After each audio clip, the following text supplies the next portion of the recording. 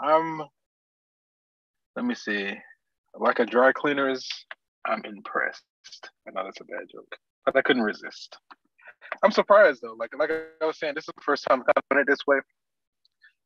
Let's see. I just wanted to get my audio confirmation.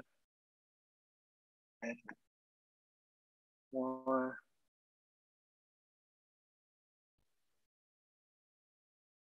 try. We got to try. We're a little bit faster. Okay, seems like it's working, so I ain't gonna mess with it. Okay, so now we're here, done. I think we got this. I got him. Let me check one more time just to make sure I didn't mess.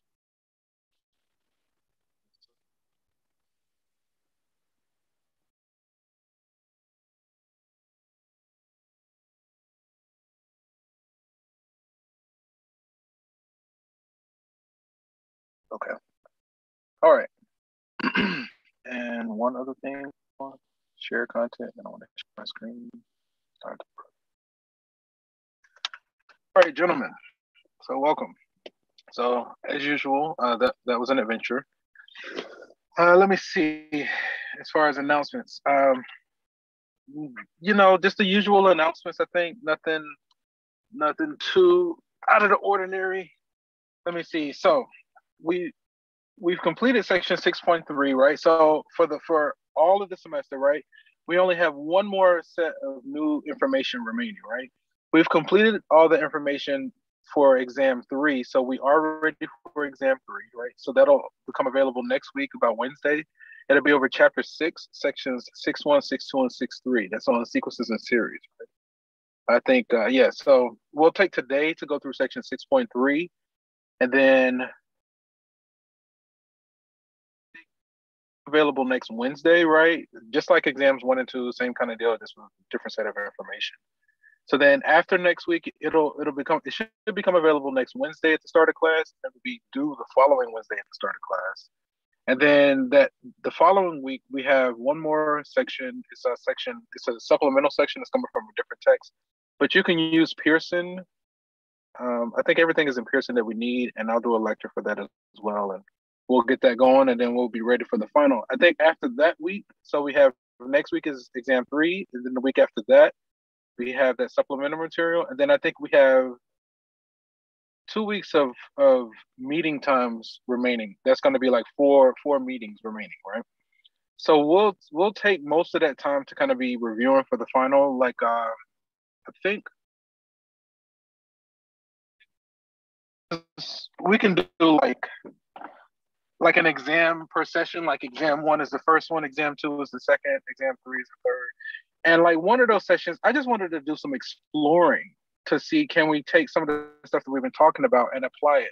If nobody like chimes in or has anything, I'm going to either apply it to like origami or games, right? And we can just do a little bit of research and just see what we can find. I want to take at least one class to just kind of do some exploring. Again, as usual, whenever we do that, this is remote asynchronous. I know you guys are busy. I know I could be boring or a whirlwind of emotions. I could be a whole bunch of different emotions, which, hey, I accept that aspect of myself. But again, I just want to just see what we can do, because I know that there's something there. And I think it's important that, one, is that we're clear about what we love to do. Like, that's very important to me, right? Like, what is it that you love to do? If you had all the time and all the money in the world, what would you do with your time? And then whatever the answer is to that question, more than likely, that's what you need to be doing as much as possible. So then once you're clear about what you love to do, provided you're not hurting yourself or anybody else, I think that's the caveat. The second phase is figuring out, not that you really have to go hard on like making a living on what you love to do, but when you hit that mark of making a living doing what you love to do, you're just living and loving life, and then people, send you money for your expertise. To me, that's the mark of a truly awake and free being, right? And that's why I embarked on this journey of mathematics, to free myself, right? I had a knack for the concepts, and I was having fun. So I just kept going with it. And not that you got to be a math whiz or anything, but you are a whiz, just in your own way. And so I found a way to kind of get paid. I mean, obviously, like when I'm chatting with you guys and talking about this stuff, I'm just like having fun, right? And not that it's anything, but you know, I acknowledge that, I'm getting paid to do what I love to do. I don't hate what I'm doing. I love it. Right. And so then it's like, okay, then my mind goes to like, well, how can we expand it? Right. And awaken other people and help as many people as we can to free themselves. I mean, I got a crap ton of ideas too. I'm positioning myself where I'm removing distractions and removing like barriers and limitations that I place on myself in the form of like chasing money and worrying about this, that, and the other, and chasing women and stuff like that. And like I'm removing certain barriers, and I'm like, okay, well, let me just focus on what I love to do, and then my mind just like opens up, and it's just like endless ideas. Like I mean, they just go on and on. Like for instance, basically, I'm gonna get my hands on a 3D printer, and basically anything that I want, I'm gonna make it. Like I mean, I'm talking like full houses, cars, cell phones, like apparently with a 3D printer, whatever comes to your mind, you can print it and make it. And you can use any size 3D printer to make anything. And you just have to, it just takes a little bit of creativity, ingenuity, and openness in the sense that like I've seen where they have like massive 3D printers and they print entire houses in like a matter of hours. And the idea behind that was, say there's a natural disaster and you need a disaster relief area. And so you can take one of these massive 3D printers and print like little huts so that people can like get like medical care and have a room to themselves. And it just takes them a few hours to print it, right? So then, well, what if you don't have a massive 3D printer? You can like, if you say you did have any kind of 3D printer, you can print the building blocks and the materials, right? And you can build. I was thinking like printing blocks that are no mortar, where you don't need mortar, because there are conformations where you can build something, and it just depends on the shape, right? The form determines the function. I actually got that from my martial arts instructor. The form determines the function. So if you create the building block in a certain form, then you can get it to behave the same way as mortar, and you don't really need the mortar, right? And then you can start working on designs and thinking about, okay, what is it that the community need? Like if you have this plot of land or this area, what's needed in the area? What are the issues or the challenges for the area that need to be met and addressed, right? Like if you're in a tropical place, obviously like bugs, rainwater, like mosquitoes and flooding and hurricanes and stuff like that. Like, okay, do you need to build it on stilts? Are you in a cold environment where you need to, be able to survive the cold places? Are you someplace that's really hot and it needs to naturally be cool? Like, I mean, the list goes on and on. And so then once you're aware of like the problems of a community, now you have a lead and now you know what to focus on. And then it's like, okay, this area needs this. Now, how can I take my natural skill set and help with that cause, right? Again, everybody's a genius. You just have to, it has to be cultivated, and you have to know that you have to go beyond believing that you are. You have to know it. Despite what friends, family, schools, institutions, professors, what anybody might say about you, that doesn't determine who you are. Somebody's opinion on you has no bearing on who you actually are, right? Nobody can tell you. You have to say it for yourself.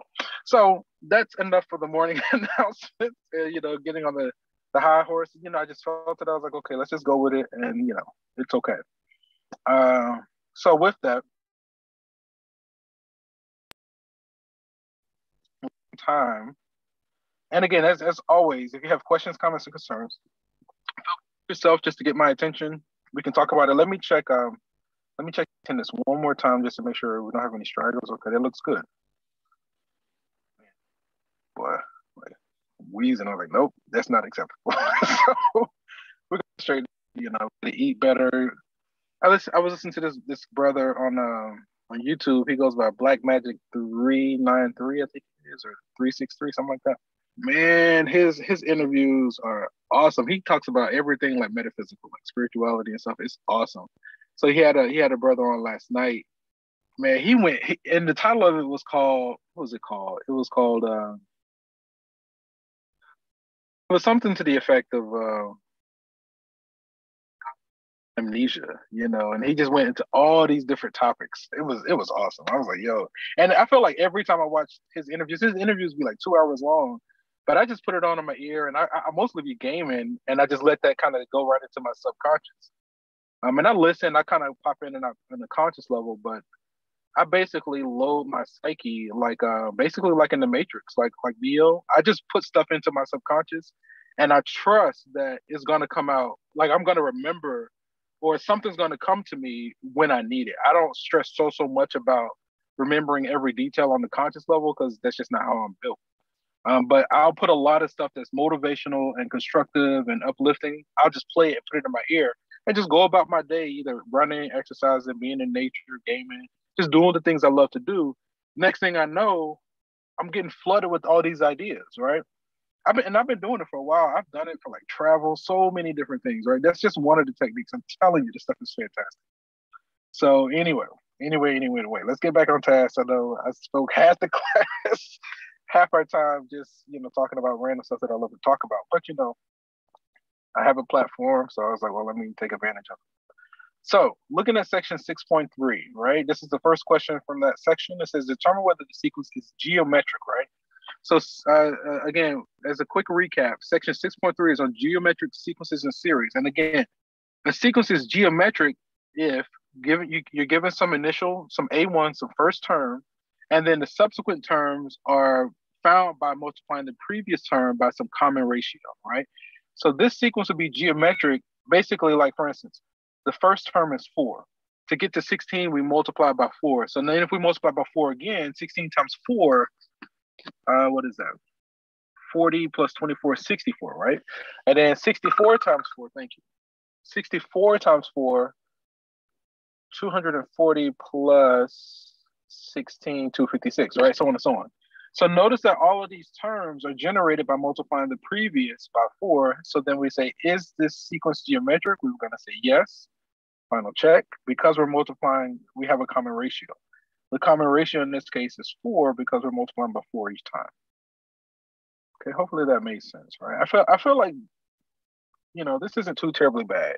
There are some other concepts that get way worse, but arithmetic, being that we have a common difference, we're adding the same thing each time, and geometric, meaning we have a common ratio, so we're multiplying the same thing each time. Those are the main two types of sequences that we kind of explore for our purposes. Determine whether the following sequence is geometric. If it is, find the first term and the common ratio. Okay. So for it to be geometric, we'd have to multiply the first one by -4, and then -4, right? So is the sequence geometric? We're going to say yes for part A, where the first term is 4, and it looks like we're multiplying each term by, I think it's -4 in this case. All right. And feel free to use the chat as well, or unmute yourself to get my attention.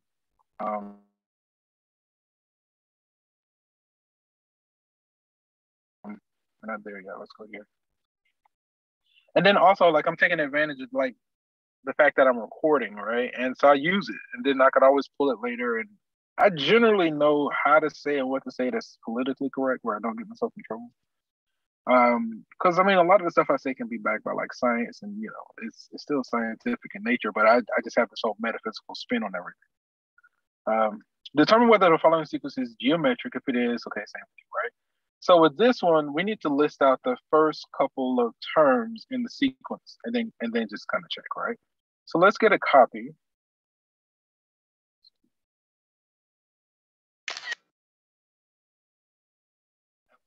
This whole experience has come a long way. In the past, for me to live stream, I was using like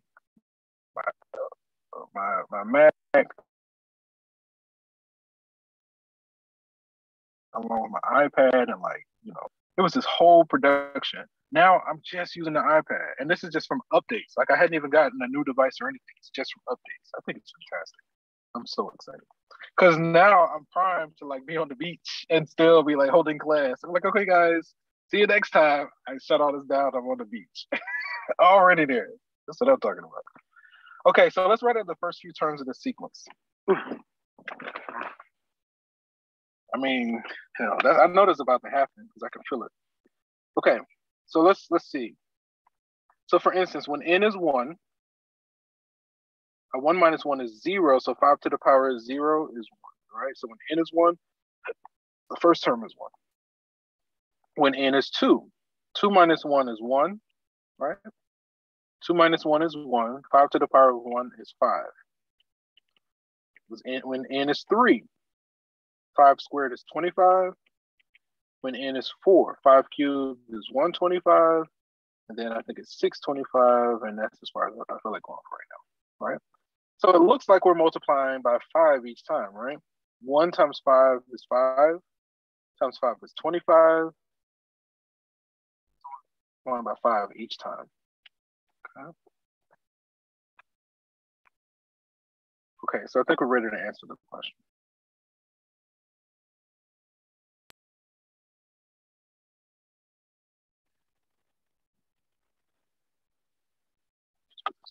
Okay. So determine, let me see. So the sequence is geometric with the first term being 1 and the common ratio being 5.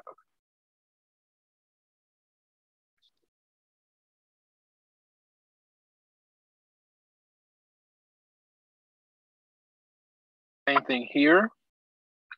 So let's list out the first few terms and look at it and then assess it.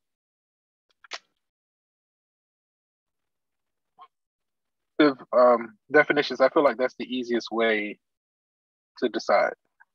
Just list and look at it.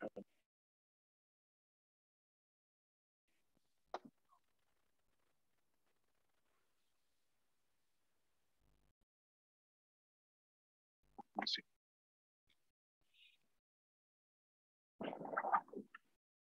Okay. So, 1, right? The first term, we have 8 to the power of 0. So the first term is 1 in this case. When n is 2, 8 to the power of 1 is what? 8. When n is 3, 8 squared, 64. 80 plus 32, is it 212?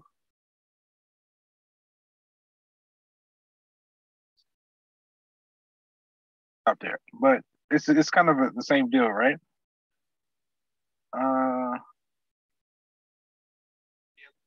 Fine by 8 each time, just like the previous. I'm not seeing anything different. So we're going to say that the sequence is geometric for the first term and the common ratio is 8.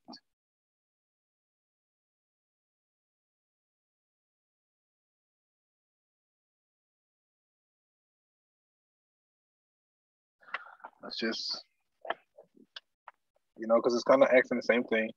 Let's just get a screenshot.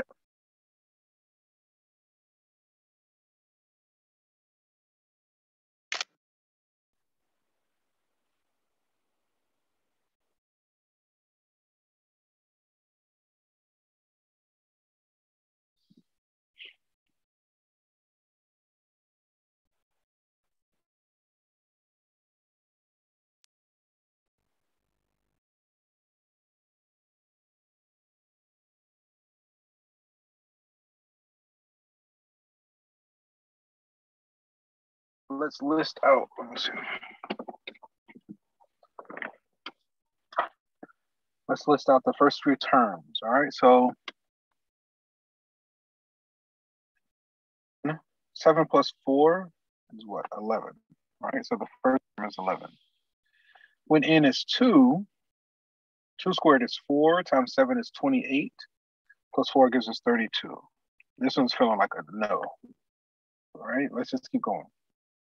When n is 3, 9 times 7 is 63, plus 4 is 67. Now, I think that's enough, right? Because what we have to multiply, what's 32 divided by 11? That doesn't even divide evenly. We had to multiply the first term by 32 over 11.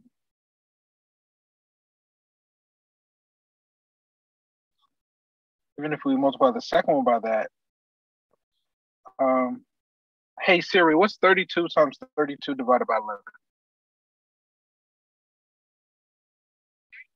32 divided by 11 is about 93.0909. So 93.0909 is close to 67, but it's not 67, right? So this one is not geometric.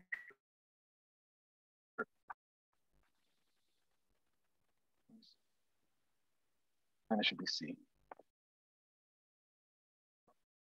They tried to get us with part D, right? Because the first term is 11.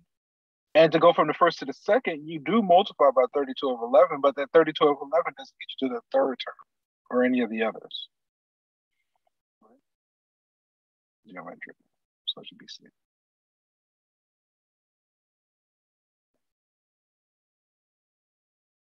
First term, the common ratio, and the nth term for the following geometric sequence. So let me hop over here real quick. We said that the nth term of a geometric sequence, right? The nth term is going to take on the form. So for a geometric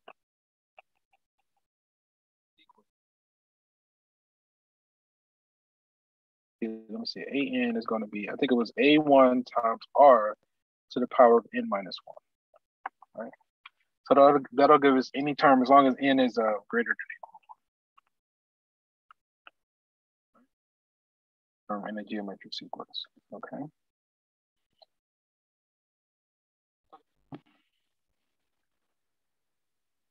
So you can see it listed there, it's a 2.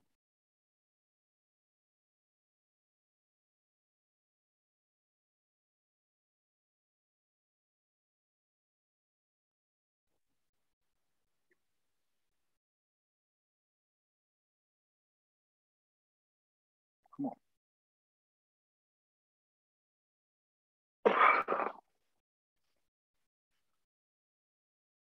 That's not what I remember. That was a good thing that I forgot. I was in the hotspot. That means it was working well. I hate to reboot this because then we'll lose. I mean, we hadn't gone. Let me go ahead. Don't know.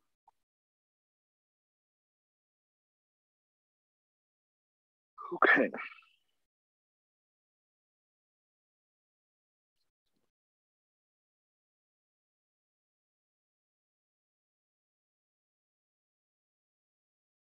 Find what? Each term by 3. So the first term is 2.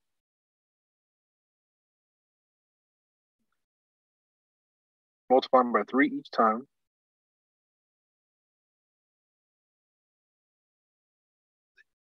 Okay, so we said the nth term of a geometric was A1 times R to the power of N minus 1. So A1, here, A1 is 2. I think we can do it here. So this is going to be 2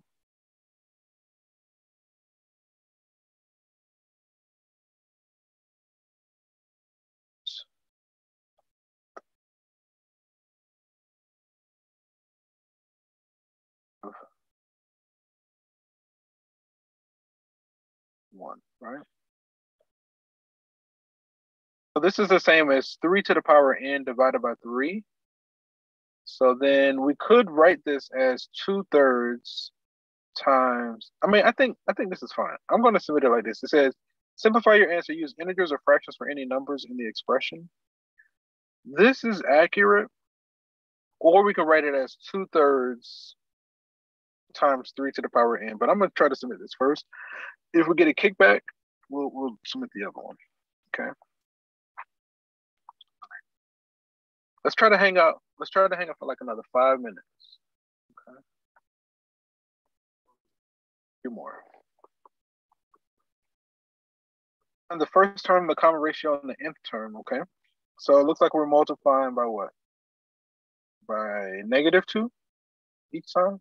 So the first term is 0.3.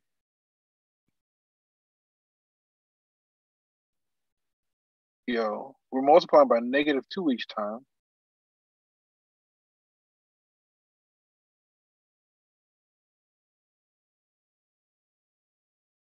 Is going to be the first term, which is 0.3. Let's write it as 0.3 just so we can see it better. -2.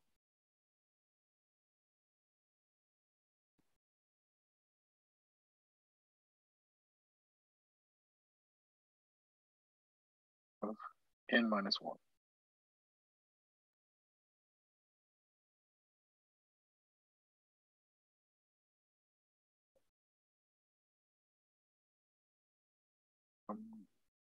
Give me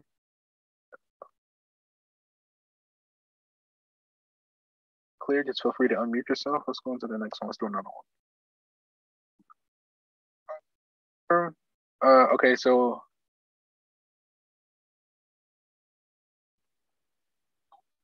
and each time it looks like pi to the power of 4, right? Because if you multiply by pi to the power of 4, you got to add those exponents, right? So then that's going to be 9 plus 4 gives us 13. So the first term is pi. Let's see, pi to the power of 9. Ratio is pi to the power of 4. We're multiplying by pi to the power of 4. Man, this has worked even better than how it normally does. Like normally I'm using my keyboard and it spazzes out on me and then it delays me. I waste a lot of time just trying to type stuff in. This is like I'm typing directly onto the tablet. It's been way better.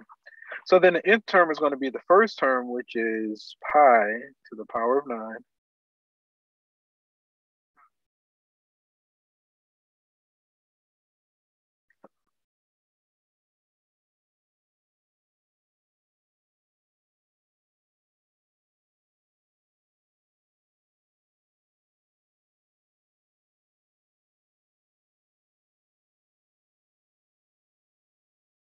Is pi to the power of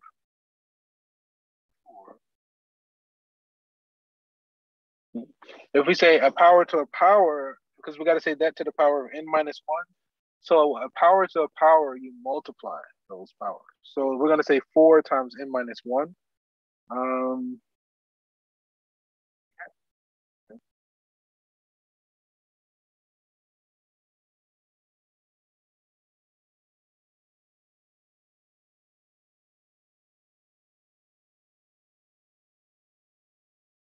let me see. We could simplify this down some.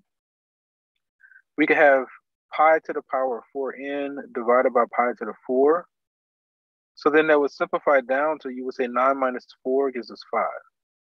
So this actually simplifies down to power of 4n plus 5, right? Because again, basically what we're doing, if you distribute that 4, you're going to have 4n minus 4. But then that minus 4 is the same as dividing by pi to the power of 4.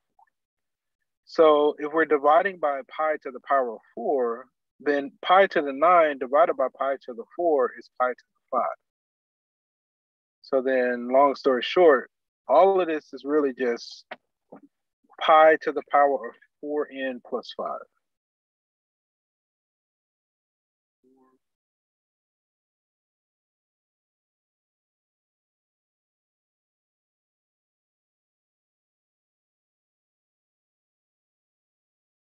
Down to this.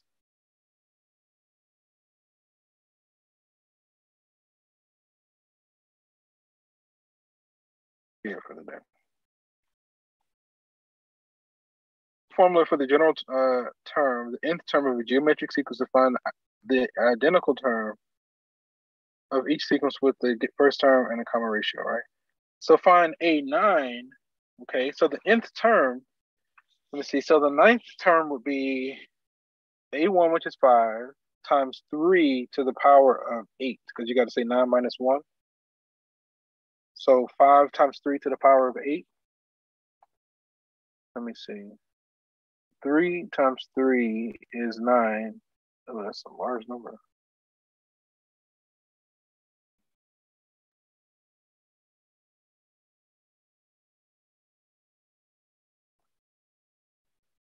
Five times 3 to the power of 8. To the 8th power is 32,805.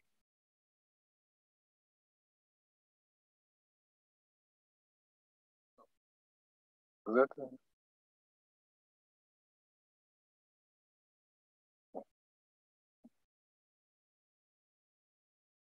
Find the 28th term whose first term is this and whose common ratio is this. Okay. So then that means we got to say 10,000 times 1/2 to the power of 27.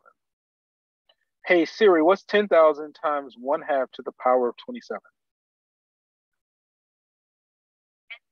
It's 1/2 to the 27th power is 0. What? Oh no, it might be. What's that? It might be too small for her.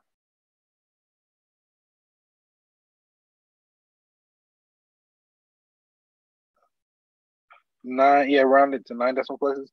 So let's do something because that's a little bit off.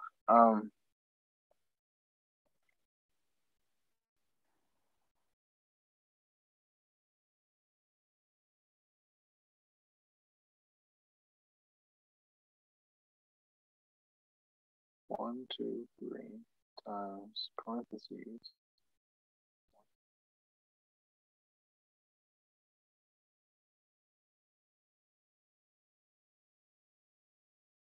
It's 5 means basically the real number, you move the decimal to the left by 5 spaces, right? Round it to 9 decimal places.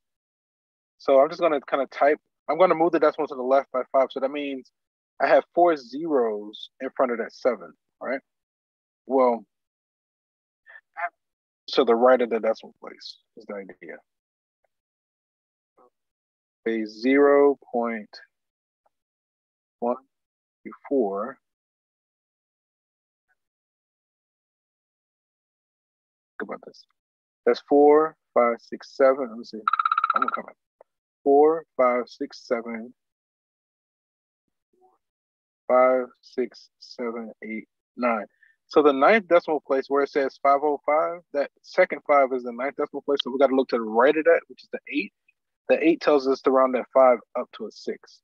So we need to do 506. Okay, I think that's it. Where's everything? Let's see. So we saw how, like, when we use Siri, her floating decimal, she it couldn't go out far enough, so she rounded it to 0, and I knew that wasn't right. So then I was like, okay, well, let me use the graphing calculator to find that result. All right, gentlemen. So let me just check Zoom one more really quickly. Okay, we got some people hanging strong. Let me try to get this person that came in kind of late just to give them attendance credit. If there aren't any burning questions, I'm going to let you guys go. Okay. Have a good weekend, and you know, just kind of be ready for exam 3 to become available next week. All right, gentlemen, have a good weekend.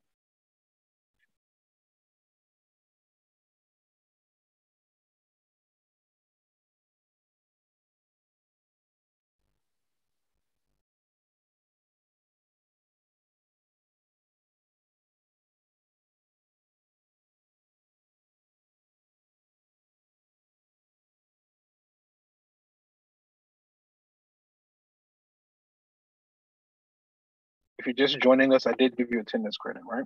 Okay.